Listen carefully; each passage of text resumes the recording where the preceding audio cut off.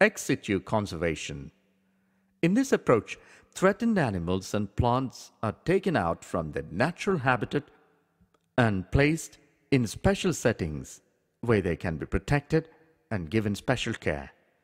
Botanical gardens, zoological parks, wildlife safari parks serve the purpose.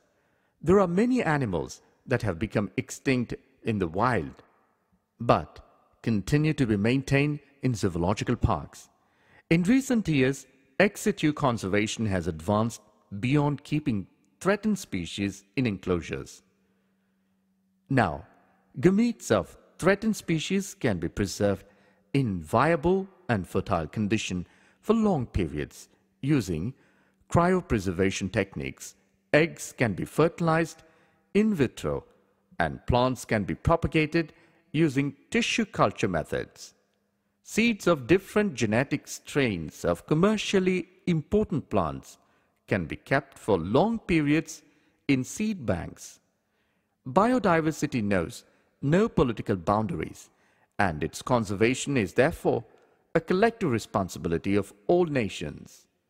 The historic Convention on Biological Diversity, the Earth Summit, held in Rio de Janeiro in 1992, called upon all nations to take appropriate measures for conservation of biodiversity and sustainable utilization of its benefits.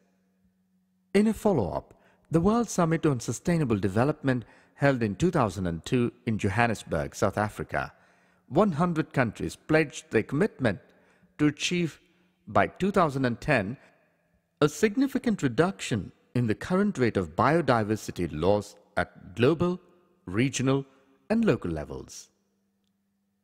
The IUCN Red List categories.